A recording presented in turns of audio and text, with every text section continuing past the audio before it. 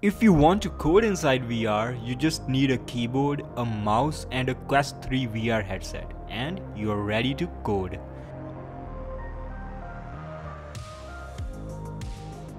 In Meta Horizon Workrooms, you have access to 3 big displays.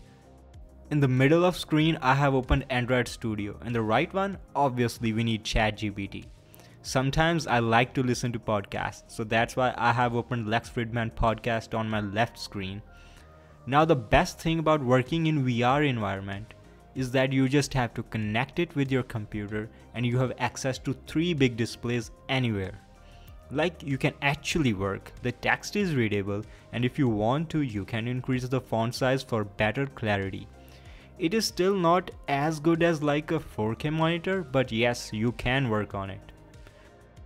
Right now, I have very low number of subscribers, so I will really appreciate if you subscribe. Thanks.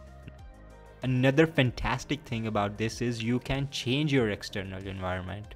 You have pass-through mode in which you can see your surroundings. It can be really helpful if you want to stay aware what's going on in your external environment.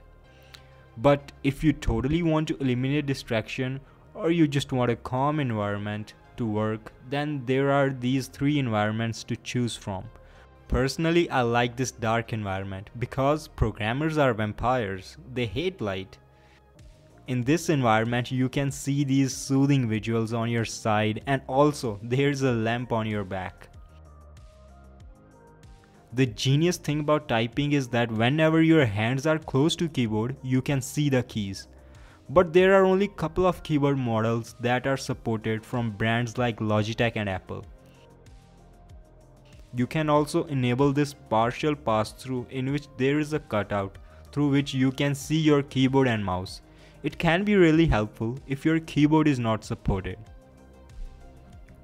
If you want to write something, you can write it by holding controllers like this and just start taking notes. It can be really helpful if you want to take meeting notes and save them for later.